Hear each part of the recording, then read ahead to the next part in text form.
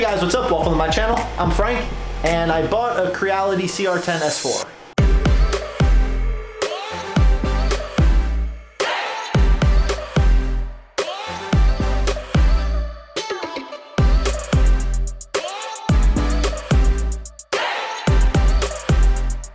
So I know what you guys are thinking, oh my god, are you moving soon? What are you doing? Why buying S4? Blah, blah, blah. Well, first off, with me moving back to the States, I am starting to load up on my arsenal of printers. I want to open up some type of Etsy shop. I want to open up a little bit of a print farm. I want to increase production. So I've been keeping an eye out for really good deals on printers. This printer is used. I got a very good deal on it that I couldn't pass up. It's a Creality CR-10 S4, meaning it is 400 by 400 by 400. It is a massive printer, but it is basically exactly the same as the original CR-10S's with a couple modifications. Now you can see here, it's already built. I was going to really kind of walk you guys through the build, but I figured, well, a time lapse would probably be a little bit more beneficial, so here we go.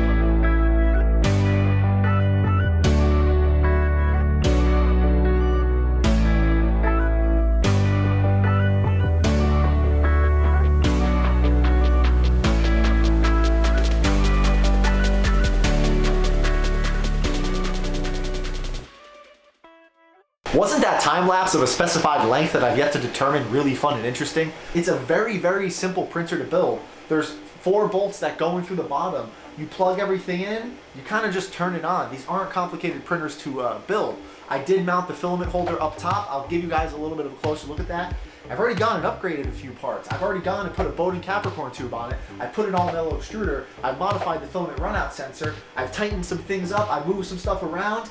And I've even flashed the firmware to the new TH3D unified firmware, so it just runs better, and now it has power loss recovery and just better firmware on it. So let me take you around it and give you a closer look at what it is. When I say that this printer is basically exactly the same as this printer, I'm not kidding. The only key differences from a standard CR-10S are the Y stepper motor, the size of the bed, the amount of belts, but everything else is the same. But you can see back here that the Y stepper motor is a lot beefier to handle this belt system, and there's 2 rails here to move everything forward and back, and obviously the larger bed. Still has the same plugs for the Z motors, still has the same type of extruder, Bowden tube system, Mark 8 hot end, and pretty much the exact same control box. It's just flashed differently from the factory to compensate for the larger build surface. Now, I've already gone and flashed the firmware on this, and I'll leave a link down below showing you guys how you can flash firmware with TH3D's older systems. I did a video on that, but basically it kind of rearranges how things on the control box are. So you get motion and temperature now, and you can do a lot more with the configuration. It's really, really neat, and it just kind of flows and makes a lot more sense. And if you don't have the feature for leveling corners, now it's there, and it'll take you through an automatic leveling feature where it moves the nozzle into each of the corners to help you level it out. This is the all metal extruder. I had an extra one, and I had a bunch of Capricorn Bowden tube. I just replaced them right off the bat. I don't want to mess around with anything going wrong with it. And then I modified my filament runout sensor with a little bit of extra Bowden tube, so as it pulls into the filament runout sensor, it doesn't wear down the inlet channel. This can happen on some of the printers. Again, I'm really not too worried about it. I know that'll last. Move the filament holder up here with these two little set screws and the little jam nuts. You do have to open these holes up a little bit more. I'm gonna go through, I haven't leveled the bed yet. We'll do that, and we'll see if we can get a print going.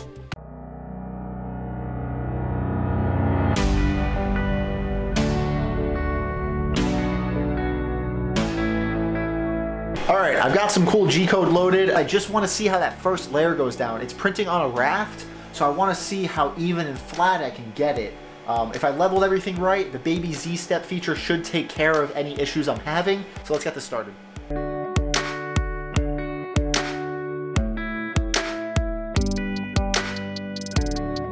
Our first layer is about to start, so let's take a look. And here is our first print on the S4.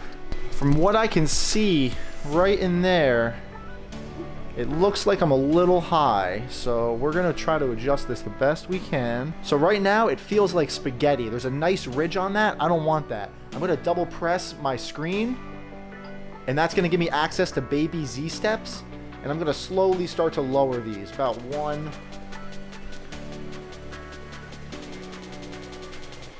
And we're gonna take a better look at it. Lower it 2. And I'm looking for some squish. I want the filament to come out like a pancake. And we're getting closer. I'm still not the happiest with it. Let's try, we're gonna try all the way. I believe that's 1 millimeter.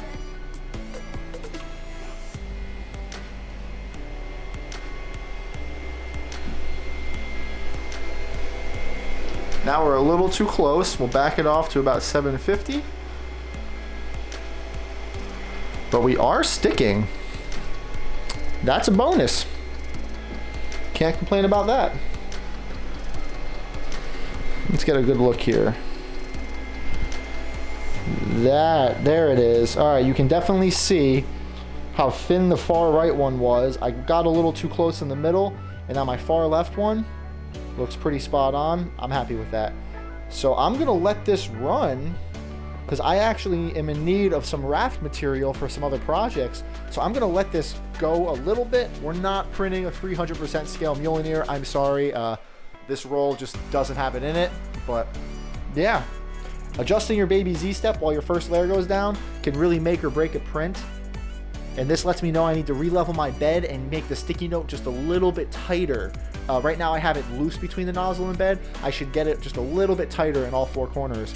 And then we should be in business. But this is sticking. This is sticking beautifully. Maybe I've been sleeping on glass beds. All right, we'll come back.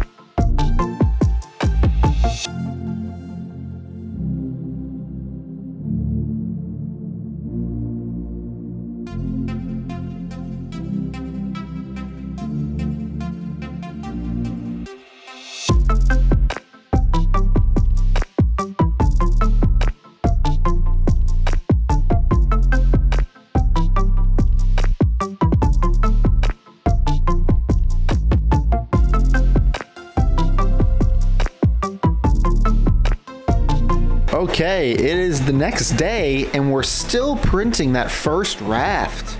I'm so just kidding. We printed a few other things, so yeah. This thing works pretty good.